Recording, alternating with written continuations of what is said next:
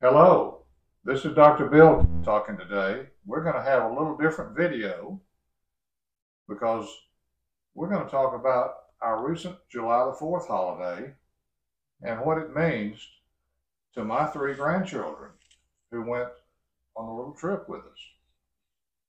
So what I would like for us to do is, first of all, I want you to tell all of our audience what July the 4th means to you.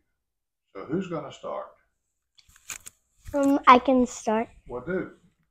I think July 4th means to me is probably fireworks and like parades and slushies and candy. Okay. So, Anna Claire, what does it mean to you? Why do we have July the 4th? Because of freedom. And how did we get freedom? We won the war. And which war was that? The revolution, I think. That's right. And we got freedom from who? Great Britain? Yeah. And Lynn, what does July the 4th mean to you? so July the 4th to me means freedom. Basically, we celebrate by what Rin said, parades, fireworks, candies, slushies, because we have freedom against the redcoats. Redcoats. And why is that important that we have freedom? What does that mean? Freedom is just a way to have your own will and do what you want to do, not what your puppet master wants to do. Okay. What does freedom mean to you, Rennie? Freedom probably means to me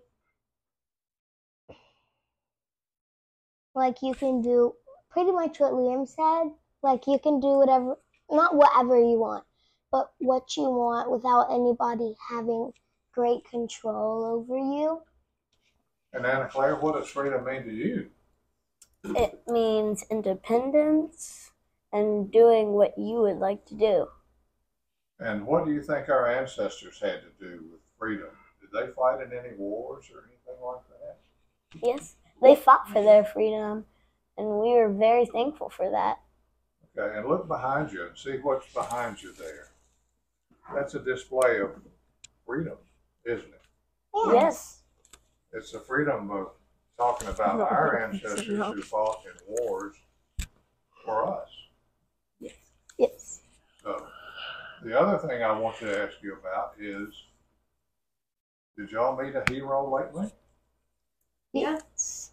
I met Hunter Inslee. So did I. He is a men's college World Series champion from the Tennessee Vols.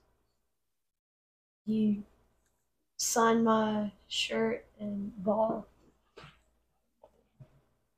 All right. And who was our gracious host during the time we were there for July the 4th? Aunt Diane. That Diane. She did a great job, didn't she? Yes. So, what would you like everyone to remember from your weekend and how you spent it and what it meant to you? Yep. So that's why you don't wait in line to get slushies on the 4th of July. You just leave for 40 minutes. Then it probably still won't be ready, but you only have to wait like 5. Okay. So, you want to say anything to your audience here? Always be kind, stay happy, and you only have one life, so live it happily. Okay. What would you like to say, Leah? There is cool.